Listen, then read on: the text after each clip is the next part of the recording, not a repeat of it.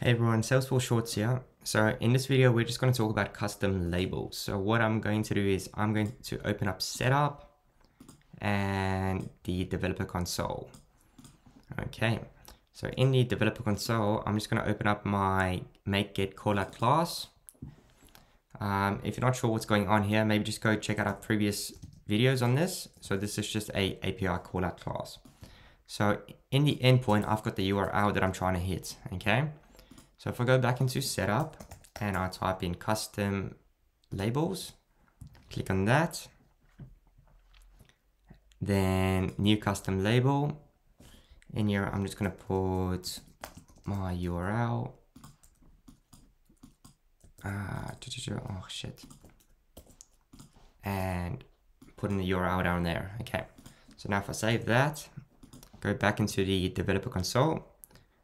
So a couple of things we need to do here. First of all, let me just remove all of that.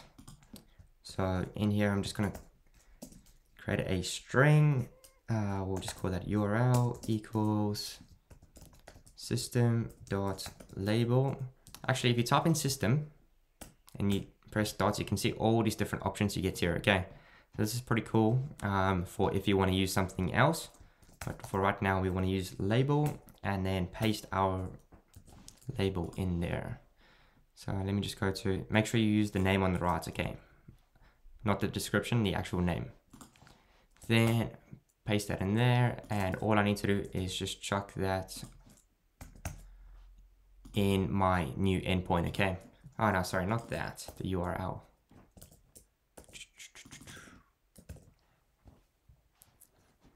All right, perfect.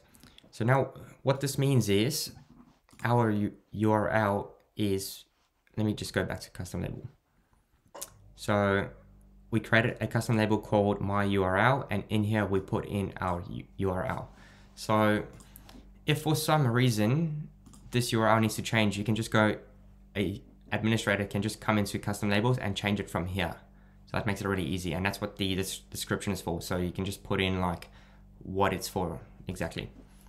So you don't need to go into the code to change it. You can change it from here and it will still call the same URL in this endpoint.